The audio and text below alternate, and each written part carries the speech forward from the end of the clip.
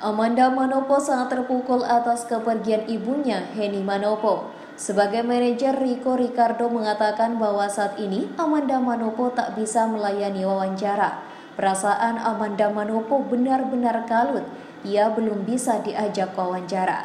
Ricco mengatakan terakhir kali Amanda Manopo bertemu ibundanya adalah saat masih dirawat di rumah sakit Premier.